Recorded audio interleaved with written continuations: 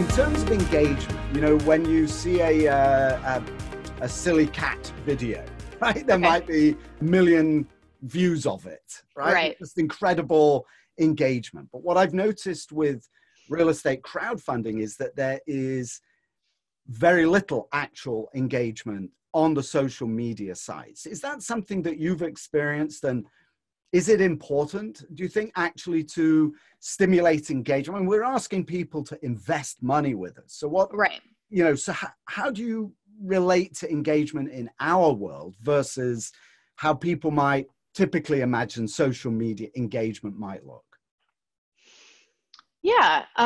So I think engagement is probably, you know, more than the number of followers or anything like that that you have. Engagement is probably the best way that you can gauge how close your community that you're building for yourself on social media actually is. And it takes time to do.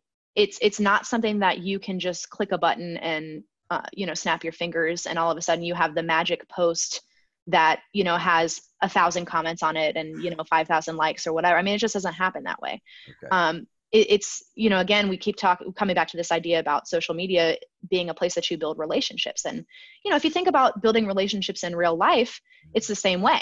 You know, when you meet somebody for the first time, you're not automatically going to be spilling your deepest, darkest secrets to them. You're not automatically just right off the bat going to become best friends or, you know, anything like that. It takes time to, you know, kind of build those relationships, to put the work in to get there. And I think that is the part that kind of gets lost in translation a lot, that people don't really think about, because first, you know, Instagram's a great example of this. You know, before I came on board, so I started here in, I believe, September of last year. And before, nobody had been really doing much with, I mean, we had an Instagram account because we had one, but, you know, there wasn't somebody dedicated to posting and going out, you know, going on the platform and liking other people's posts and commenting and things like that, kind of doing the community engagement stuff.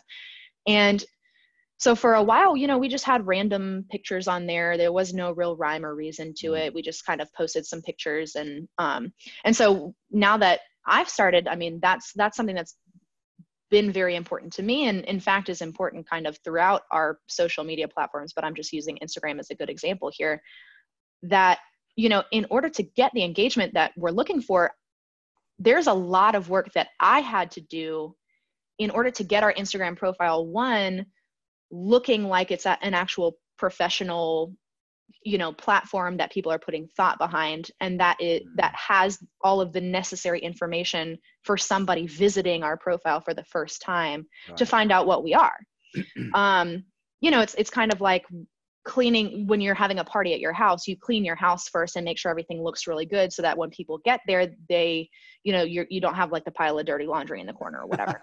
So it's, you know, kind of a similar idea. You have to prepare your own social media platforms, clean everything up, make sure everything looks really good before, you know, before having people come over, start following you and engage with you. So I think the engagement piece of it, like you said, can be lower in terms of what we're doing, because again, this is a new platform and people are still learning about it. And then for us particularly, it's because we're still, you know, getting